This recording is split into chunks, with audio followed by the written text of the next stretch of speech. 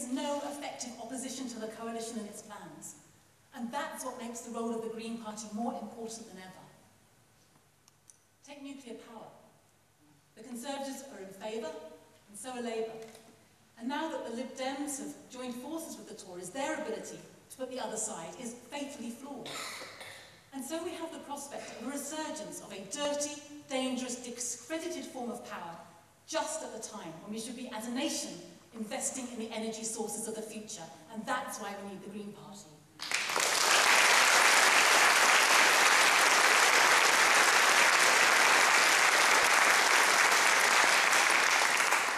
It's the same with education.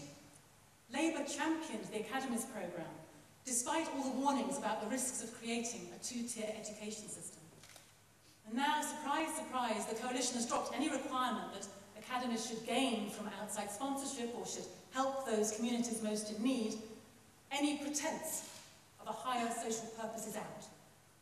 Michael Gove's plans are simply an ideological opposition to state education and a chance to allow private companies to make profit from our schools. And Labour, having opened the door to this in the first place, cannot mount an effective, principled opposition despite their heroic efforts to try to rewrite history. And that's why we need the Green Party.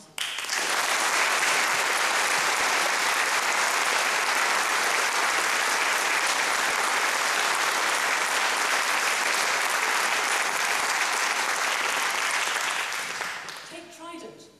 The public are hardly clamouring to replace it, particularly at a cost of perhaps £100 billion over 30 years. And like many senior military figures, they don't see how it will make us any safer.